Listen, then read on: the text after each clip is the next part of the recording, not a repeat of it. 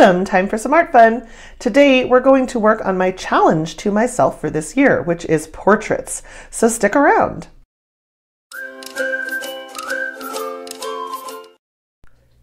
In my video about my 2023 art goals for the year, I focused on how I would like to improve my portrait work. Also my landscape work, but portraits are a #1 challenge for me. I've started working on them. You will have seen them in some of my sketchbooks from last year. And I just really want to keep improving and keep pushing myself and keep challenging myself. So with portraits, I always try to pick really a close-up shot of the face, usually a little bit of the neck and shoulders perhaps, and some hair to work with. And I really challenge myself to try to make it very recognizable that it is a face and that it's a somewhat realistic face, although I am not in any way, shape, or form going for photo realism. And so just know that's kind of the approach I'm taking. I'd like to get my proportions generally correct. I'd like to get, you know, the eyes to look like eyes and the lips to look like lips and things like that. But I just want it to overall look good at the end and good in my eyes, something that I'm happy looking at, something that I'm proud to look at. And so with this portrait, I'm working in my sketchbook, which is a watercolor sketchbook with my Regina's watercolors, which I'm trying to use up. That's my first palette of the year that I'm really trying to use to the fullest. And I'm just using this very clean, cool red, which is like a pink, to do the basic first layer to just get some of the shadows down. And then I'll start working in more flesh tones to build up that skin tone. This particular portrait, normally you'll know, I usually work off of the free reference website Pexels or Pixabay. And there's another one like Up something, I can never remember what it is, like Up Safe or something like that. I don't know. But there are a bunch of them, a bunch of free reference websites where I usually pull my portraits.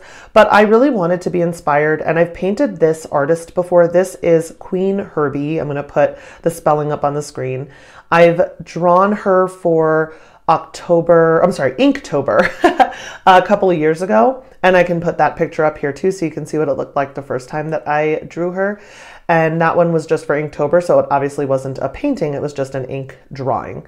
And this one is based off of the cover for her LP or EP, I don't know what you call it, for BDE, that is the name of this song.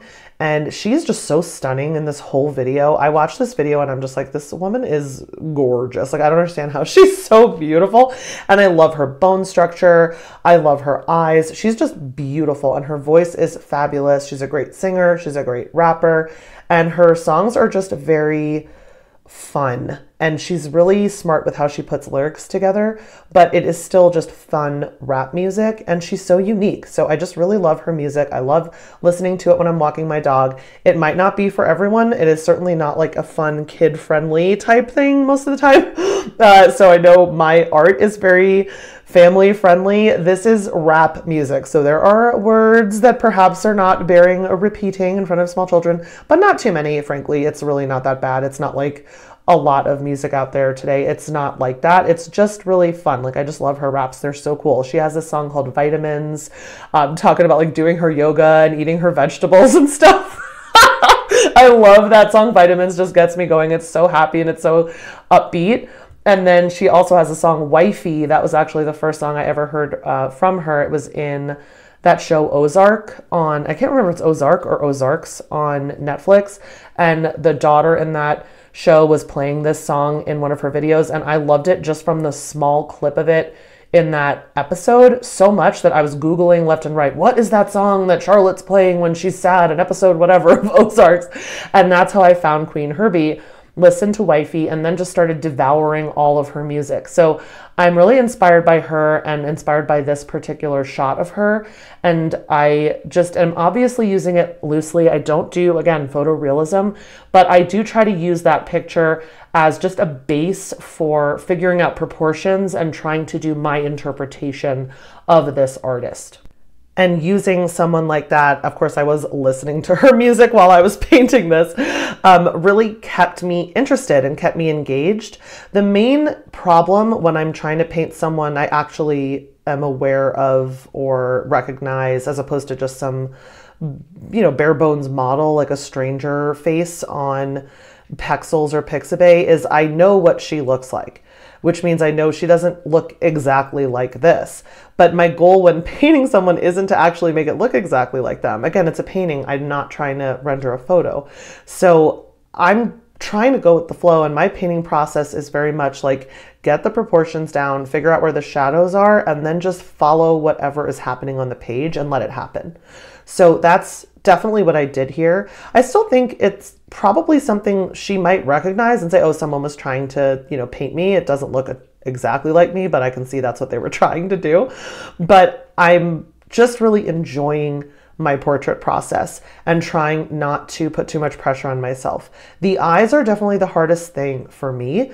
Hair, I've kind of let go and let loose and not put myself in a box of trying to do every single strand. This is just the first layer of the hair you're seeing here. I do go back and do more layers.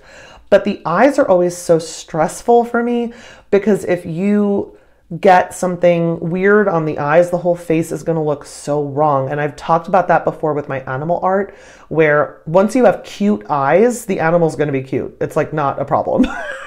You could literally just draw a circle, give it cute eyes, and people would recognize it as a cute animal. They would just figure out what animal they think it is. Like they'd be like, oh, what a cute seal face, or what a cute gerbil face, or oh my gosh, what a funny little round dog head. I don't know why it's so round. Like literally you could just invent whatever animal it is if you see cute eyes. Same thing with humans. If you put good recognizable eyes on a shape, people are gonna think you're trying to draw a human. But if you mess up the eyes, the face will never look right. And I'm so conscious of that I tend to put a lot of pressure on myself when I come to the eyes. And so I just leave them till very close to the end, as you can see here. I don't know why I do that because frankly, then I've already put in all this time. I've seen a lot of artists do the eyes first, and that's what I do with animals. So watching this back, I'm kind of baffled at why I left the eyes till the end of the first round of paint.